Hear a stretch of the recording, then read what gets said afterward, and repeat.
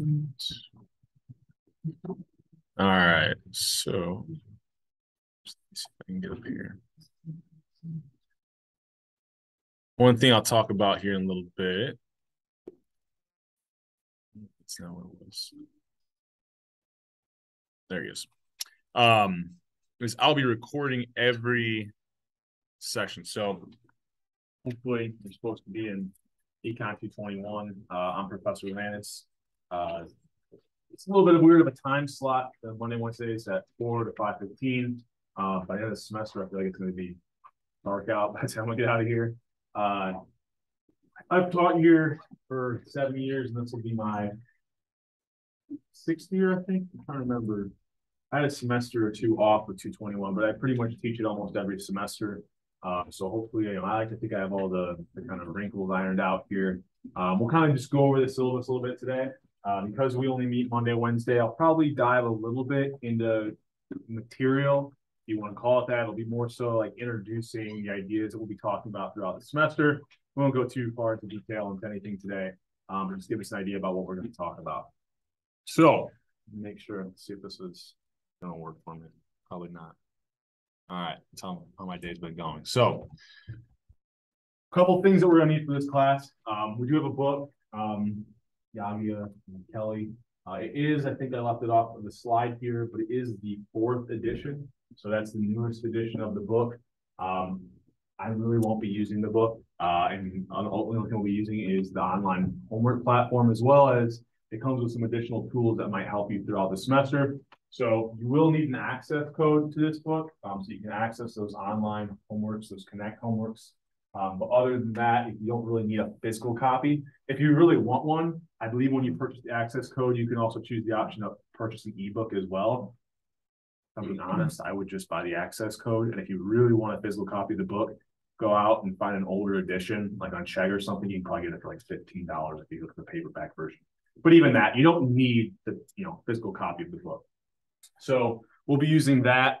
We'll also be using kind of skeleton versions of the lecture. So I'll post those every Sunday night.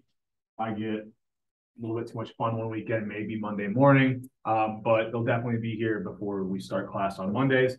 It'll basically be the week of lectures. So what we'll cover Monday and Wednesday's class. I'll be leaving out a couple things from it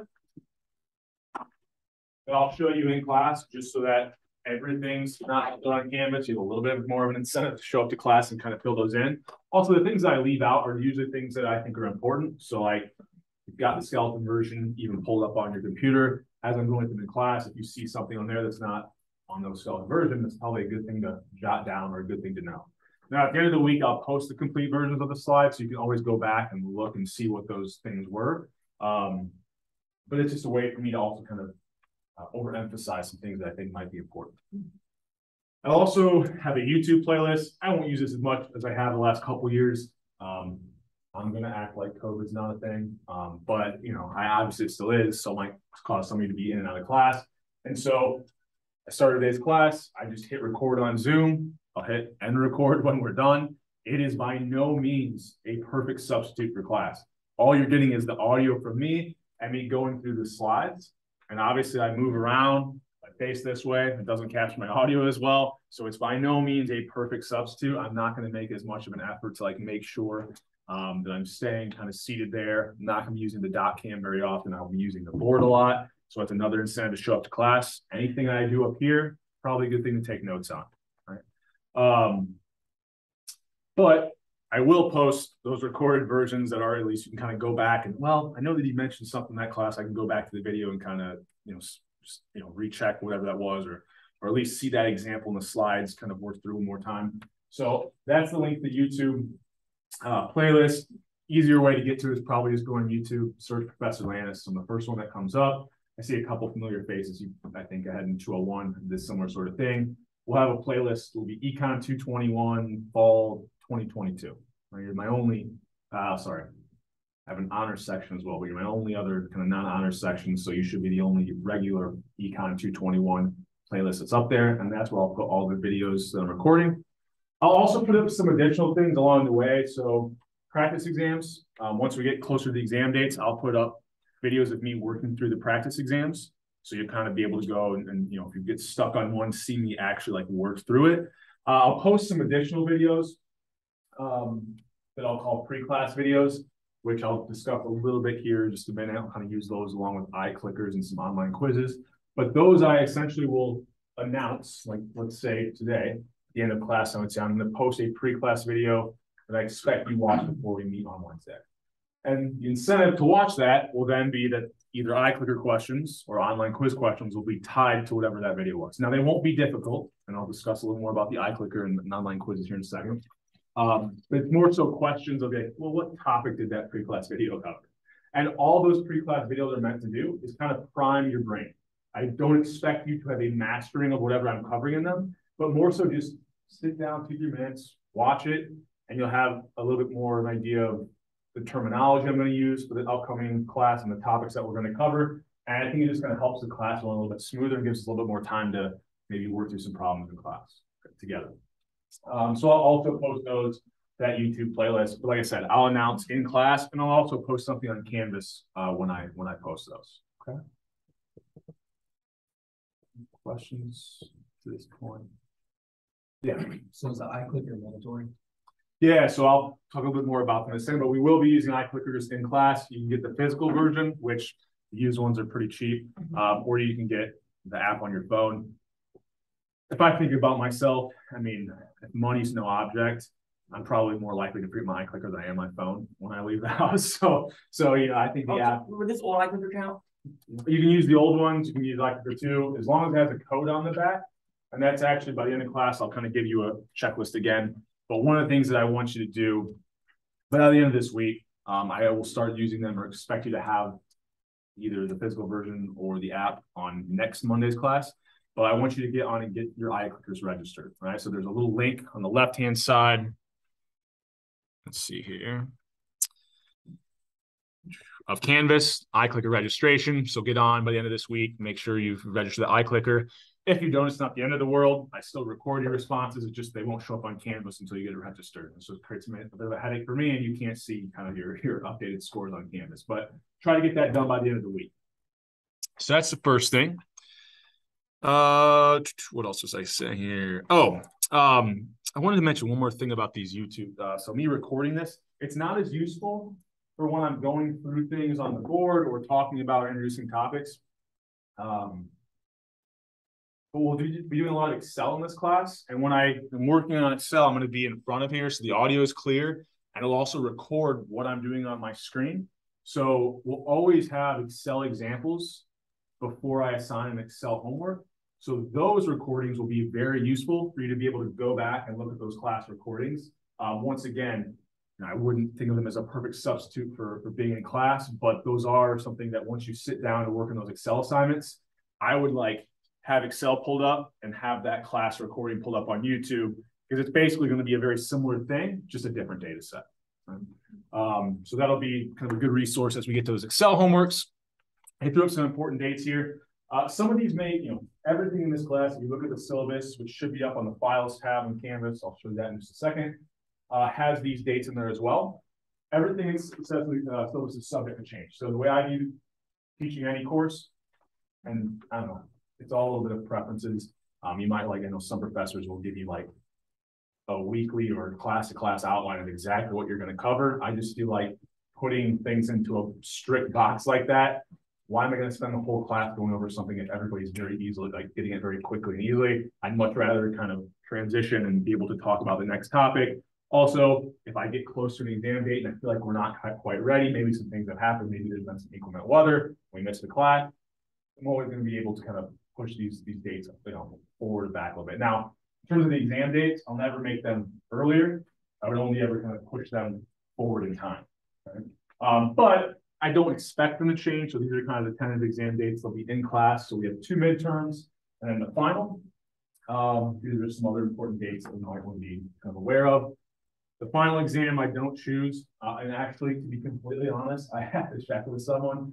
I think this will be our exam time slot. So I know that everybody, given all the pandemic craziness of the last couple of years, may be aware of this. But if you went to Google Ball State final exam schedule, I don't choose these times. So the first link that was there, this is actually how you would figure out whatever class you have when the final exam time slot would be. So we're a 3 credit hour course at 4 on Monday and Wednesday, not Monday, Wednesday, Friday. There is no just Monday, Wednesday 3 credit hour class at 4. So I assume that none of you have a Monday, Wednesday, Friday class at 4 as well. Otherwise, you couldn't be here and there at the same time. And so I'm assuming this will be our time slot. But I wasn't 100% sure, which is why I believe on the slide I kind of chose this open time slot. But as we get closer to that date, I'll just confirm, like I said, this is how every instructor is supposed to follow this, but our course is a little bit different. I'm not sure. Actually, I don't think we're technically supposed to be able to have this time slot. I don't know how we got it. But so that's kind of where we're going with that. So I will update that as we get closer to it. But those 2 midterm dates, I would kind of expect, not to be out of town or anything on those Wednesdays. Okay. All right. Let me go back here. So what do you care about, right? How are you going to get the grade that you want in this class? So 55% of the grade is going to come from the exams. And, I know as a student, you always like to see this be as low as possible. But we'll be doing some like exam review in class. I'll be putting up some practice exams as we get closer to those exam dates. And I do something else that kind of makes it a little bit more in your favor. Forgot this isn't working, which is your lowest exam will only count for 10% of the overall grade. Your second highest exam will be 20, and then your highest will be 25. So what this does, the fact that that worst exam only counts for 10%, it makes it so that if you had a busy week, maybe you had some personal things in your personal life, maybe you weren't feeling great that week and were able to study as much as you wanted. If you don't do well in one of these exams, it doesn't hurt you near as much as if I weighted them all equally, right? So it's kind of allows your best exams to kind of influence your grade more. And if you happen to have not so good an exam, it doesn't like make it, it makes it so you can recover from it, right? And obviously this means that along the way, kind of your grade will be changing a little bit more than if I could kind of treat them all equally, because I can't tell you what your best exam is when you've only taken one, right? So as you kind of take them, I'll just treat them as though they're your best and your second best. And then by the end of the semester, well, then we can kind of start to figure out exactly what their ranking are. But towards the end of the semester, I'll talk a little bit more about this. I'll give you some kind of tools in Excel, which you should have a little bit more of an idea about how to navigate Excel by then, kind of be able to make some future predictions about, well, what if I did this well in the final, what would my grade be? And if I did this bad in the final, what would my grade be? And things like that. Is this clear what I'm kind of getting with him? Are you okay with this? The next thing will be homework. So we're going to have 2 main types of homeworks, Excel projects and this online homework platform from McGraw-Hill, which is kind of reference you just call it Connect Homeworks. Okay? So they're both graded for whether or not you get things correct. So this is where kind of ability is going to play a role, but also effort, right? If you start these early, I am more than willing to help you with these. I am more than willing to answer questions. You start it the day it's due, you may not have enough time to kind of email me, get good responses, go back and fix things. I think using my office hours, which I'll talk about in just a second, is a great thing for both of these types of homeworks. I'll outline the Excel homeworks here a little bit more in just a second, but these Connect homeworks should be a little bit harder than probably what I would expect you to do in the exam, because you'll have a lot more time. When I assign them, you'll never have less than like 2 weeks turnaround. So there'll be a pretty long period of time for which you can work on them. I would also suggest that as we work through material, kind of start to look at the next couple questions on the Connect assignment. So the first one is actually already up there on Canvas under the assignments tab. So we've got that first Connect. After today, you probably can't answer any questions on it, but after Wednesday and Friday's class, start to kind of look at the questions. You can start taking a few of them off at a time, right? So after Wednesday's class, maybe you can get through the first 2 questions or 3 questions. And then after Friday, the next 2 or 3 questions, right? And that way, when it comes down to the due date, you don't have to work on all of them at one time and be answering questions about things we covered in class almost 2 weeks ago. So you notice the due date is September 9th. That's quite a bit in the future, right? But if you kind of work at it along the way, it makes it a little bit less daunting. I also have what looks like an assignment up there. It says Chapter 2, Tabular and Graphical Methods. So I used to give credit for these because I kind of have molded that or shifted things around. These are really just study tools. So just like the pre-class videos, I don't know, through the years I've recognized that being primed to talk about something really helps in understanding it, like as going into it completely cold and having no idea what I'm even talking about. So these are good. I always put them up prior to when we talk about the topics. So I think this one I put what, the 29th. Getting on, maybe going through this by the end of the week. It's going to be going over some of the things that we'll talk about Wednesday, but also on Friday, it's just up there and it's going to be available this week so that if you have some additional time, you can get on there. It'll give, it's basically like, we'll read through some things. We'll ask you a couple questions and basically familiarize you with some terminology. By no means will I expect you're going to be an expert at the topics after you go through one of these, but at least just kind of sets you up for success once we start to talk about it in class. Right? So just additional resources. They're worth 0 points. You don't have to do them. They're called smart book assignments, but like I said, I'm just using them for additional practice. These connect assignments are the ones that are actually worth points, which kind of reflects here. You can kind of see there's points here, there's no points. Okay. So where are we at here? Excuse me. I put learn smart. I don't that was old. There we go. I'll fix that in the skeleton slides. So those aren't worth any points. They were just additional ones for practice. So the ones that are worth 15% each are these connect assignments and these Excel assignments. We should have about 6 of each. So 6 connect, 6 Excel assignments. As we get towards the end of the semester, I may decide to make it 5 Excel and 7 connect. This kind of depends on where we're at and how far we get into the last topic of linear regression. But I would expect 6 of each, and then I'll drop the lowest of each type of homework, right?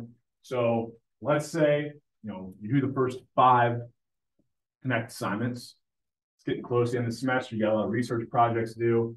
That 6th one, if you did pretty well and didn't procrastinate on the first 5 and you're happy with your grade, if you don't do the 6th one and I drop the lowest, what happens? Well, the 6th one you would have gotten a 0. That has to be your lowest. It gets dropped, right?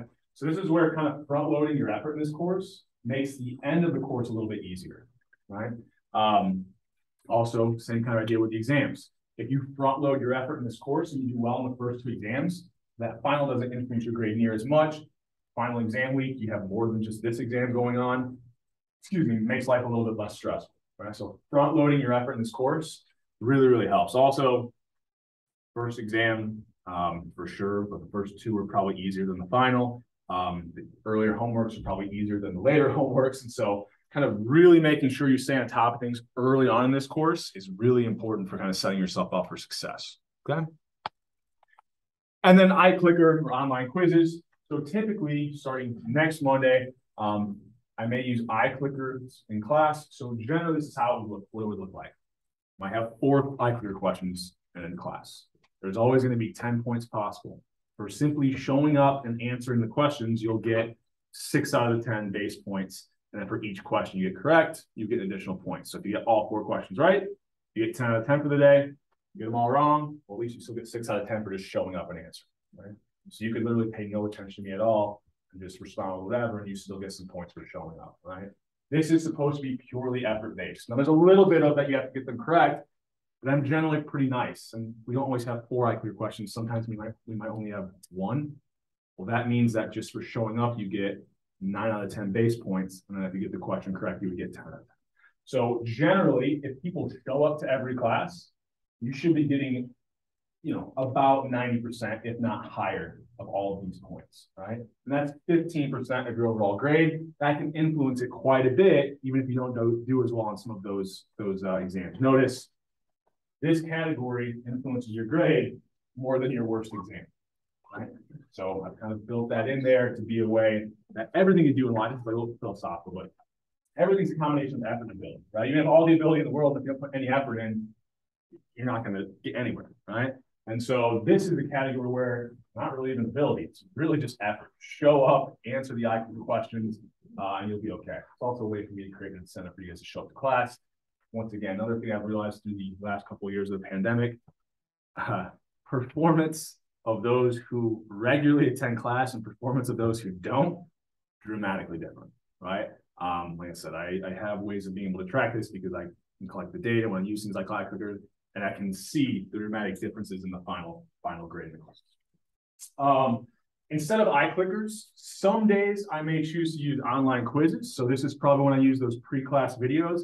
I may, instead of using iClicker questions, I may say, here's an online quiz on Canvas that goes along with this pre-class video, and maybe have a couple questions related to that, right? Or sometimes along the way, I may actually just want some survey data from you guys that kind of helps me direct the course to be a little more interesting or to pertain to you a little bit more, but also give me some useful feedback so that I know what you guys are struggling with. So some of these online quizzes will be purely surveys. That means there's no wrong answers, right? So this is meant to be, if you just keep, up to date with the course and you show up, these should be very easy points to get. And anytime I post an online quiz, I'll announce it in class, and I'll also post an announcement on campus, right? So you know that it's there and it's not, a surprise anymore, okay? And those online quizzes will always be worth, just like iClickers, 10 points, right? So every day we have an iClicker, we use iClickers, and every day we have an online quiz. Your total points for that will be 10 points. So all treated equally. Let me think if I forgot anything here. Oh, one thing. First of all, any questions before I keep? No questions about excused absences. So the only way I excuse an absence, right, is if you have a university-related event. So if you're on a sports team or any other, kind of club or something, you guys have an event, I'll need documentation, but I'll excuse absence for that. Anything career-related, right? That's the whole purpose you're here. So why am I going to penalize you if you've got an interview at the same time as class, right? So if you have any type of, or even a career fair or something, that you can give me some documentation that this is a kind of career building activity, I'd excuse the absence for that. A prolonged sickness. If you've got to be out of class for, more than 2 classes, so more than a week of classes, I'll excuse those absences as well. Now, if you get a cold or you wake up and you're not feeling too well, you have the flu one day, what I've done is I've built in, there's 3 days, right, that you can kind of essentially miss class because I'll drop your 3 lowest iClicker scores, right? Like I said, most of your iClicker scores are going to be 8s, 9s, or 10s. And so really those are built, I built those in there to be zeros. If you have to miss class, I'll drop those 3 lowest, right? So what that means is probably should save this. The reason I did this is because, if you were sick, anyone can they'll give you a sick note from the health thing. I mean, you gotta just show up. They don't really care if you're like real sick.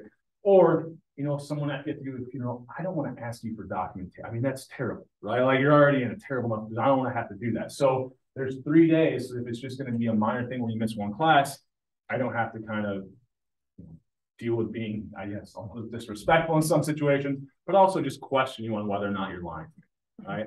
Now, like I said, a prolonged sickness or something that's going to keep you out for over a week, you can kind of work with that and I'll excuse those absences. Any questions? No. And if you ever have something you're not sure, right? This is kind of a career thing, or this, feel free to email me. If you let me know ahead of time you're going to miss class, I'm pretty likely to excuse those absences just because you're coming to me ahead of time. I know it's not like, oh, I slept through class, which hopefully you're not sleeping through this class. But right, it's just a way, if you come to me after the fact, I'm gonna be a little bit less likely to probably be able to kind of work with you on those absences, okay? All right, so here's some outline of how you get registered for those Connect assignments and also have access to those additional SmartBook study tools. And it's pretty self-explanatory. So the first Connect homework, as well as that additional Chapter 2 SmartBook, if you just click on one of those on Canvas, it'll send you right to McGraw-Hill, and it's just like signing up for Netflix or anything else, right? You register, you use your Bald State email address. Please use your Bald State email address, because if you don't, occasionally there's issues with it being able to sync up to Canvas, which isn't a big deal. I can do it manually. It just means, once again, kind of like a headache for me, and you don't get to see your grade as kind of instantaneous. Right? But it's pretty straightforward. If you have any issues, once you click on one of those links, getting registered, please reach out, let me know. Of course, my 201 course, which some of you guys have, my ECON 201 course, the online online homework platform used there. Of course, crashed today, so nobody can register. So, but I appreciate it because someone sent me an email and I got in touch with them and they're like, oh yeah, sure enough, there's like an outage right now and we're having issues. So if you have any issues with this, let me know and we'll try to kind of get those ironed out. So the Excel assignments, I just want to spend a little more time talking about those. So this is a business statistics course. I usually, I will do a lot of business related examples, but I like to think of it more as like an applied statistics course because I'm not going to be doing such business specific examples. We'll do some things outside the realm of business, which some of it's just like human behavior, which really, I guess, isn't business, but at the same time, like in any business, you have consumers and customers, you're concerned with human behavior. So it really is in a way a business related topic, but one thing that we're going to be doing is trying to use Excel along with learning how to calculate all these statistics, right? So you're going to hate this.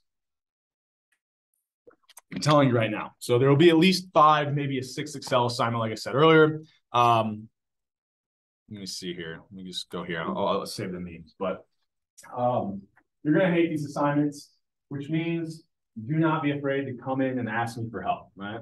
I have office hours for a reason. I like to think, I don't know if I have a reputation for this, but I like to think I'm pretty available. And if my office hours don't work, if you ever send me an email, we can almost always find a time to meet, as long as you don't email me like 2 hours before the homework is due or something like that. But I know that these are really important. So I always tell a couple stories, which is that I'm on the economic advisory board here, which means that we have like some past alum. We're working out there because they often kind of provide internship opportunities for the econ majors.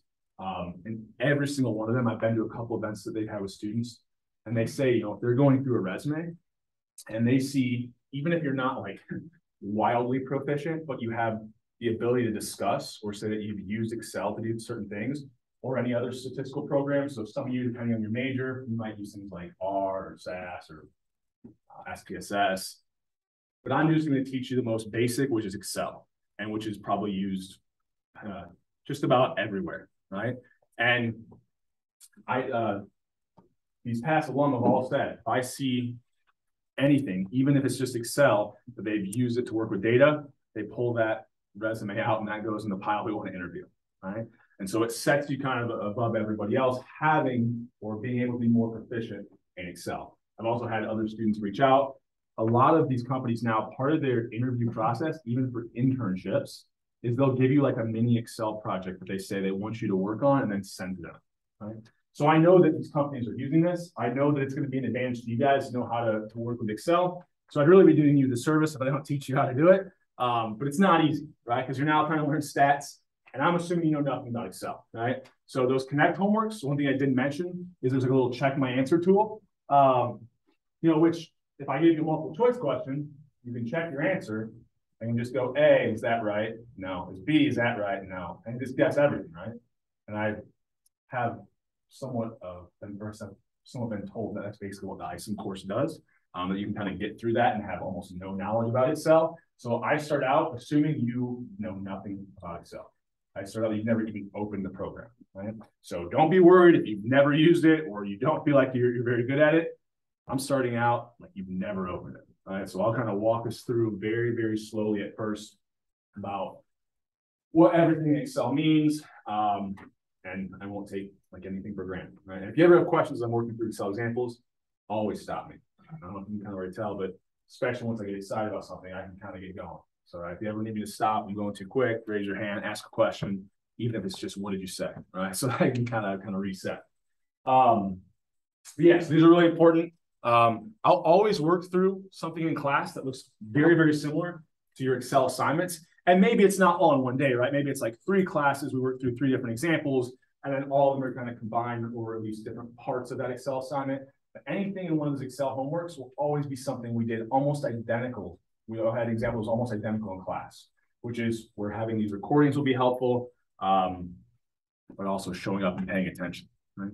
So I usually try to also announce when we're going to be doing some Excel work in the next class, because I think it's really helpful. I can see a few of you have computers. It's helpful to work along with me. So I'll always put those files that I'll be working through up on Canvas so you can kind of work along with me in class. And that way you can also like ask questions and see what's tripping me up in Excel, because it's got like syntax stuff, right? So, you know, cause of death, Microsoft Excel. But then also that feeling when you get the Excel function right in the first try. We start using some of these Excel functions.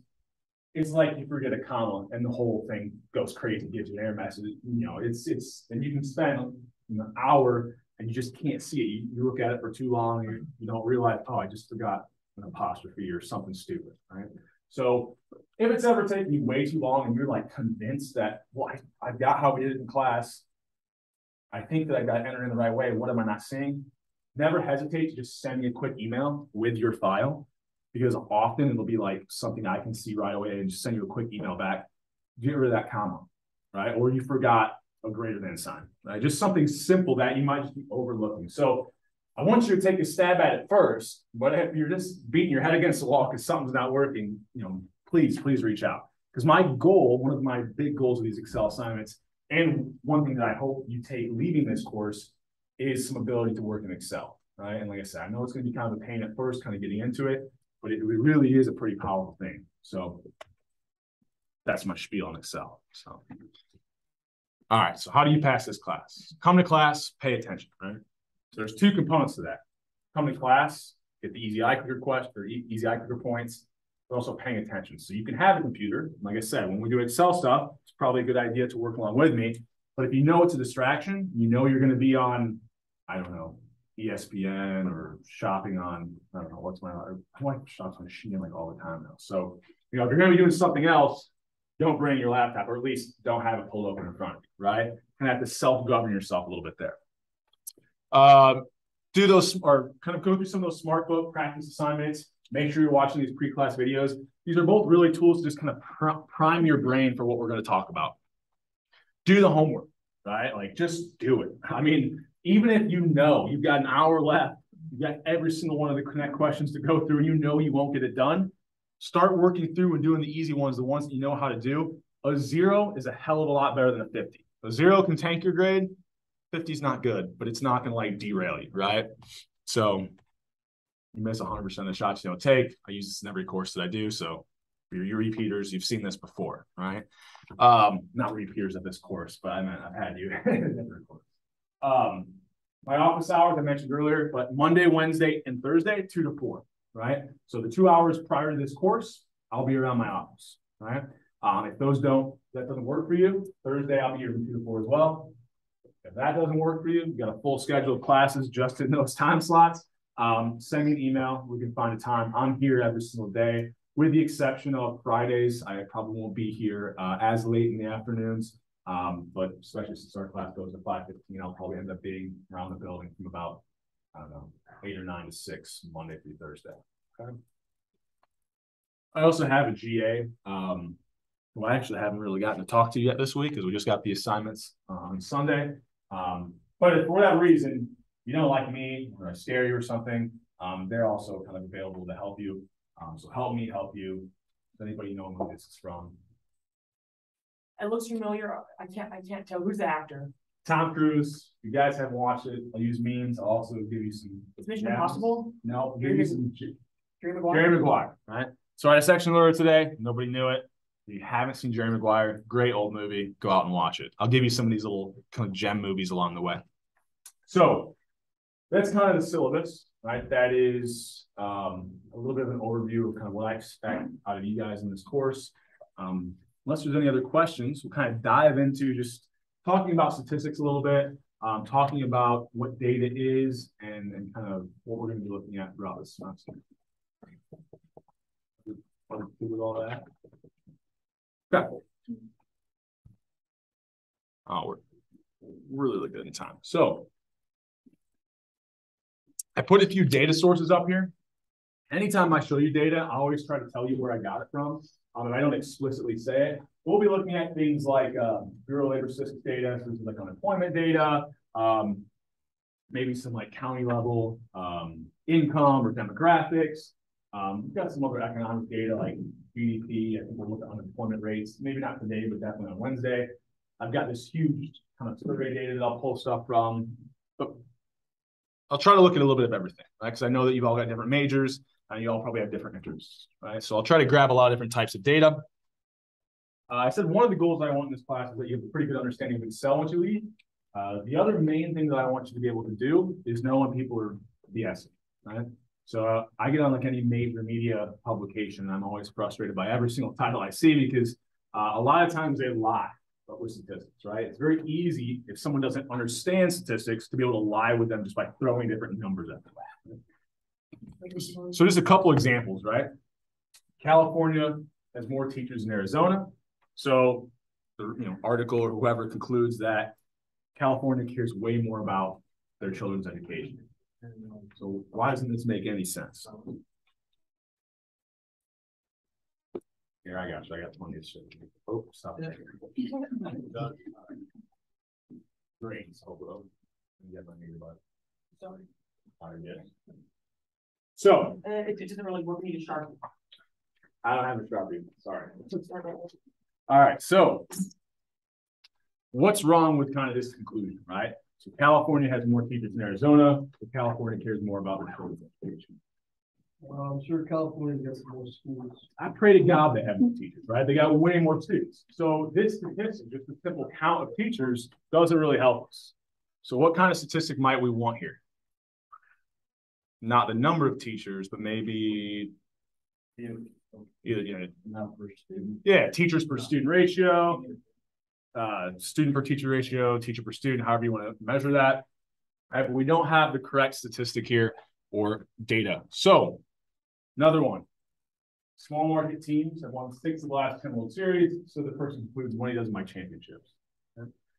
Well, to give a little context, so small market just means that the team's in a smaller city, generates less revenue, doesn't have as much money to afford as high quality players. And so we would expect that larger markets that have larger revenue streams are able to buy higher quality talent and more likely to win. Right? So this kind of goes against that conventional wisdom. But why do you think they only look at the last 10? If I went back to the 11th year and a small market team had won it, well, now instead of 6 out of 10, I've got 7 out of 11, which is actually a little bit better. So probably in that 11th year, it was probably a large market team because 6 out of 11 isn't as good as 6 out of 10. And maybe if I go back 20 years, maybe it's only 6 out of 20, right? Maybe it's just kind of something weird that's happened this decade, right?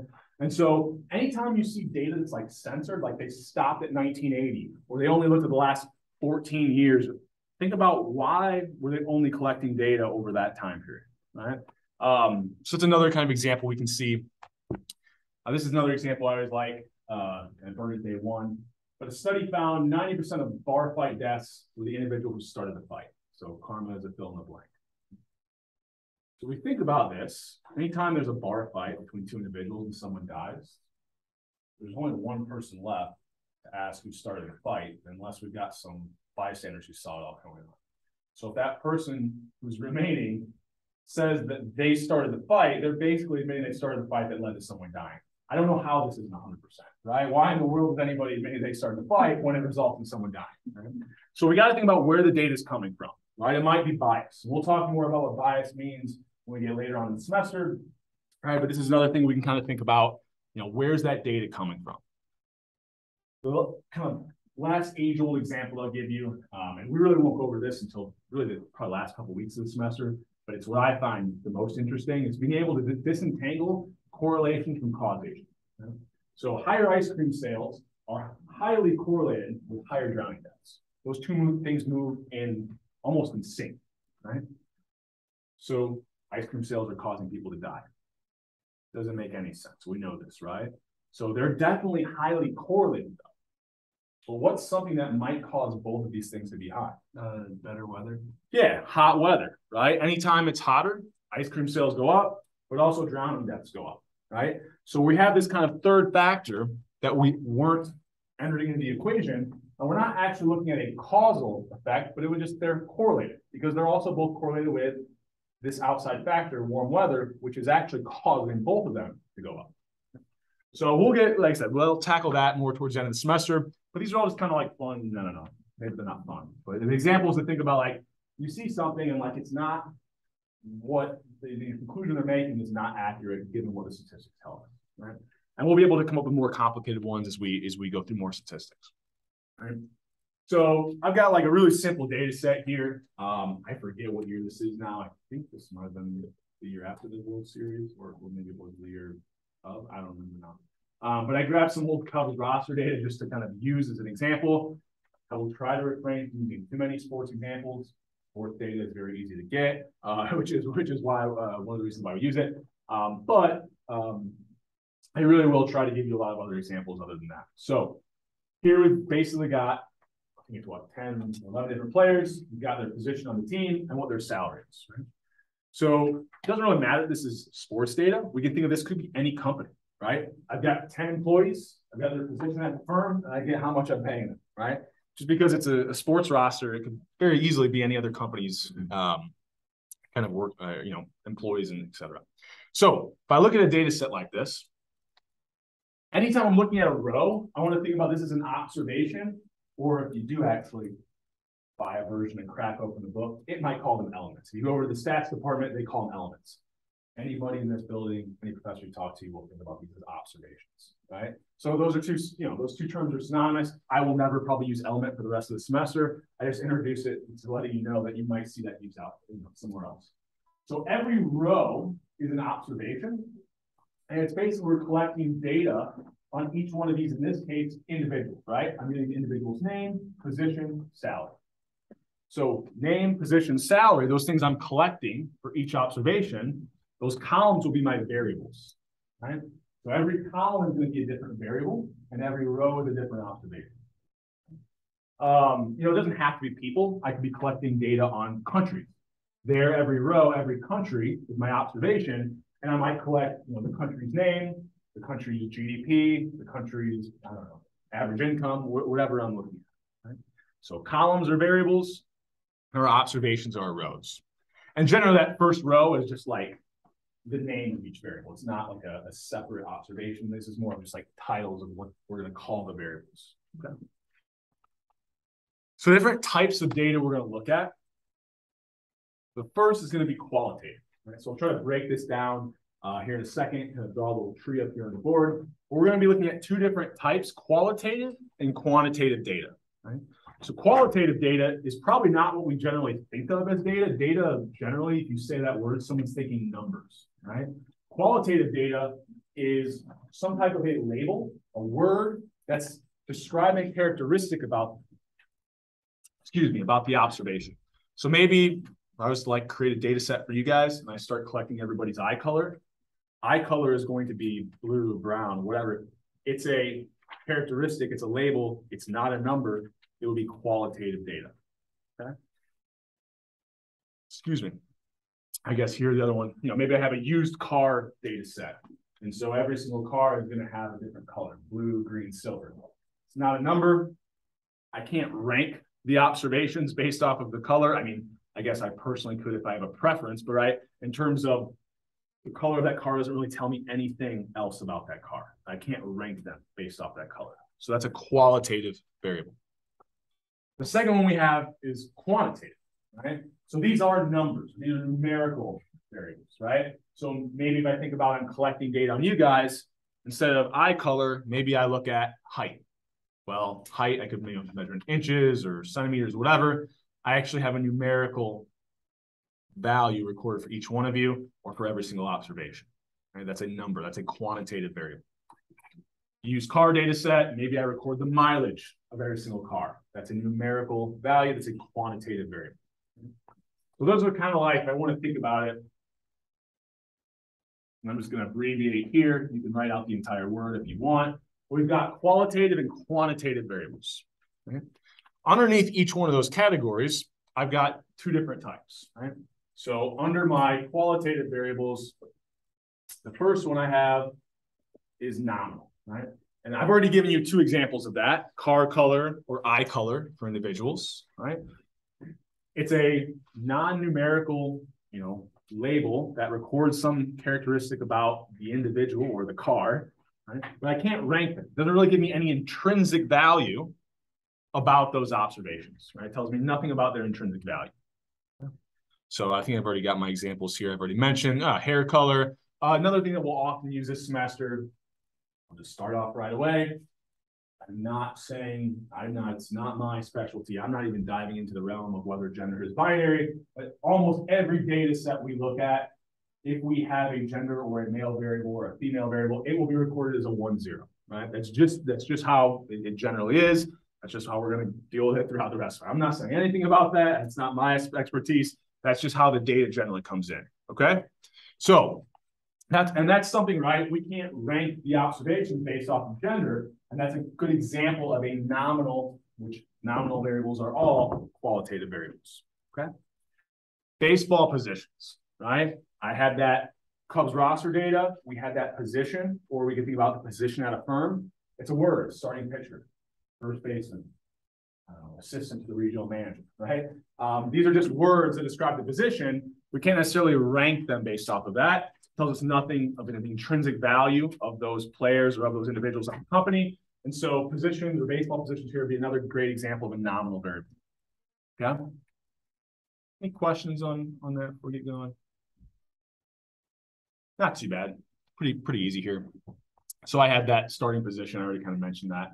We go back to that roster data. So the second type of qualitative variable that we have is ordinal, right? So let's write this out because it's kind of a nice visual that we've got qualitative, quantitative variables. Under the qualitative umbrella, we have nominal and ordinal variables. So one kind of other word that we might think that goes really well with ordinal variables is being able to rank the data, right? So remember, ordinal variables are still qualitative here, right? So we've still got a qualitative variable, but now we can rank the data based off of this kind of non-numerical value. So how do we do that? So I'll give you a couple examples. So let's think about the first one. At the end of the semester, you will be asked a question, hopefully all of you fill out the survey, about whether or not I'm an overly effective teacher, or effective instructor. You can respond with strongly disagree up to strongly agree. These are not numbers, right? These are non-numerical responses, so they are qualitative variable. This would be a qualitative variable. But if somebody strongly agrees with this statement, I know that they think I'm a better teacher than someone who strongly disagrees, right? I can rank the observations based off of this qualitative variable. That makes it ordinal, right? Also, ordinal is like east, west, south, north. So that's kind of the idea that you can rank them based off of this. Okay? Now, one thing I'll point out is within each one of these categories, right? If I saw two observations where both people strongly agreed, I can't rank the data, I can't rank those two observations, right? They both strongly agree. I don't know who strongly agrees more than the other person, right? But I know anyone who said strongly agrees would rank me higher than someone who just agreed. Okay? And so kind of ordinal variables are a little bit more useful, but we can't completely rank the data based off of them, right? Within each one of these responses, I don't know who strongly agrees more than the other. Right? Another good one is kind of education level. So a lot of data sets we'll look at, or if you've ever filled out surveys for anything, a lot of times they'll ask you what your education level is. They don't ask you exactly how many credit hours you took in college or what. They say you have less than a high school degree, you have a high school degree only, you have some college, but not a college degree, you have a college degree, then you have a kind of a graduate degree, right? Maybe I took a few graduate courses, I never graduated, so I only have a college degree. There's no category for that. Right? So once again, I can rank the data based off this response, but anybody that responded with some college, I don't know who took more credit hours than the other, right? Unless I ask a follow-up question. Right? So another good example of it's not a number, right? Non-numerical, so it's qualitative, but I can rank the data based off the response, so I know it's an ordinal variable. Okay. Anybody think of any other ordinal variables? Let me think of one that might pertain to this class. Okay. So if I can see what your percentage grade was, that's a different story, right? But all I see is your letter grade in the class. That's a ordinal qualitative variable, right? If I'm looking at two people that have a B+, I don't know who had a better B+ than the other person, right? But I know the person with B+ did better than the person that has a D. So letter grades are another really good example of an ordinal variable. I can rank the data based off of it, but I can't, within each specific type of response there, I can't rank who had the higher B, right? unless I ask, once again, a follow-up question to get a numerical value there. So you kind of already see qualitative variables, not quite as useful in most situations as quantitative. So the majority of this course, we will focus on quantitative variables, okay? Excuse me. Where are we at? All right. I am going to let you guys a little bit early, but not quite yet, because I got to make sure we get through a decent amount of material this first week.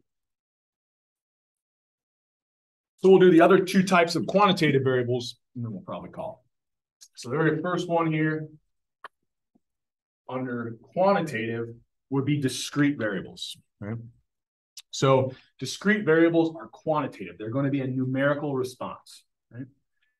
But we can't see just any response for these. So typically, the best way to think about discrete variables and the types of variables that I will use in this class that are discrete will only be integers, right? So if I'm thinking about kind of a number line, I'll come back to the examples in a second. I could see 1 as the response. I could see 5, but I can't see 7.39. So what would maybe a variable that I'm recording look like?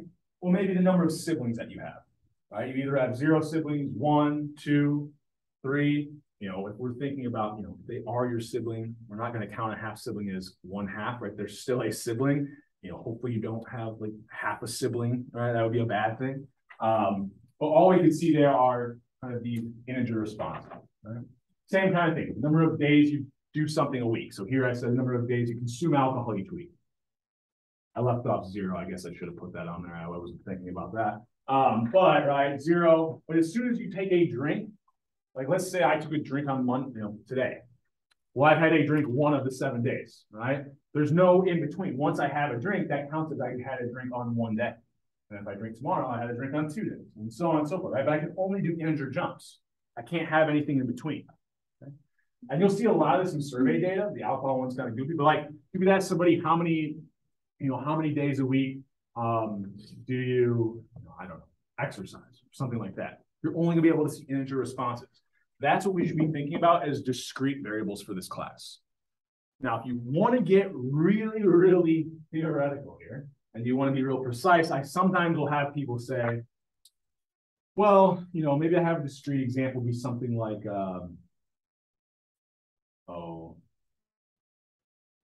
I could have a response where for whatever reason, the quantities produced are only produced in hundreds. Like, you know, every batch of the product that's produced will be a batch of 100, right? So I may see something where I can only see 0, 100, 200, 300. That's still a discrete variable, right? Because there's gaps in between the responses. I won't use anything like that in this class to try to trip you up. We'll only be looking at integers when we talk about discrete variables, okay? And I'll throw in another wrinkle here in just a second after we talk about the next type. Do you have a question? You any questions on this? So the last one, I've got a slide for it. I'm just going to write it here since I'm next to the board, is continuous, right? So continuous variables are quantitative, but unlike the discrete variables, they can take on the value of 2, 5, but also 6.3591742, right? A truly continuous variable, I can see any response, and that includes going out as many decimals as I want, right? So a truly continuous variable, I can see any response on this number line. And sometimes we're a little bit tripped up by this, because like, let's say I looked at something like height or weight. Height's maybe an easier one. We know that the tallest person is definitely going to be shorter than 10 feet tall.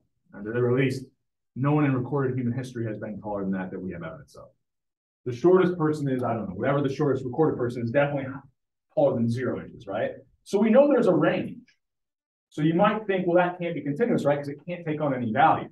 But if I'm measuring height, as long as I had a precise enough tool, I can measure it out to whatever decimal I want.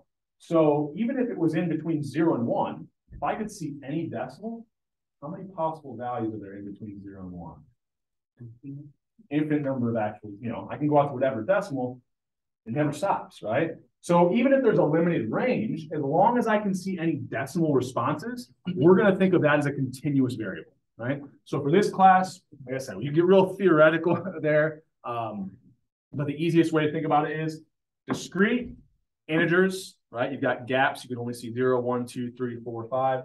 Continuous is anytime we have a decimal associated with a variable, we can think of that as a continuous variable. Okay? So height, weight, salary, right? You can kind of think about that as being a continuous variable as well. So here's where I sometimes have like a smart ass in class tell me that salary is actually discrete. So why could salary be thought of as discrete? So the true definition of discrete is that there's gaps in between the responses you could see. Because you can't go after the hundreds place. Yeah, the lowest denomination we have is a penny, right? So technically, there are gaps, right? If I want a guy, what's the first amount I can pay someone? 0 cents, then 1 cent, 2 cents. I can't get 1.5, right? So technically, you could think of, if you go over to the stats department, they might tell you it's theoretically, technically, it's discrete. But for this class, anytime I give you a variable that's recorded out to any decimal, we'll be treating that and thinking about that as continuous. And there's actually some mathematical proofs that you actually can treat it as continuous, and that's how we should be doing it anyways. But that's a little bit outside the scope of the class. So anytime with some decimals, think about continuous variables, okay? Another good time for me to drop a great movie you guys should see. Has anybody seen Office Space in here? You should all go out and watch Office Space. But the premise of the movie there is like banks, like actually like salaries and things like that, actually sometimes do have like 0.33 repeated. And they were looking at all these like transactions made with buying and selling stocks.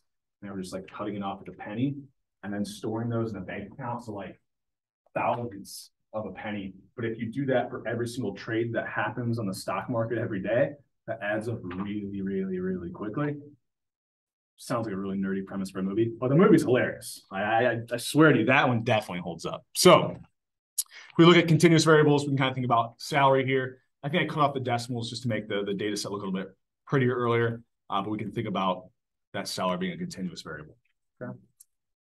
So what we're going to do on Wednesday, go over some different types of data sets that we'll look at. So now that we know what variables are, now that we've been able to come up with observations, the different types of variables that we might collect information on, we'll have a couple different data set structures, and then we'll actually start going into how do we take data, how do we take these variables and create graphs and tables of them. So on Canvas, under the Files tab, I might create a new folder that says in-class data, and I'll put up an Excel file that we're going to use next class, okay? We won't be doing a ton of work in Excel, but I'll be showing you a little bit how you take an existing data set and create a table or graph from it, okay?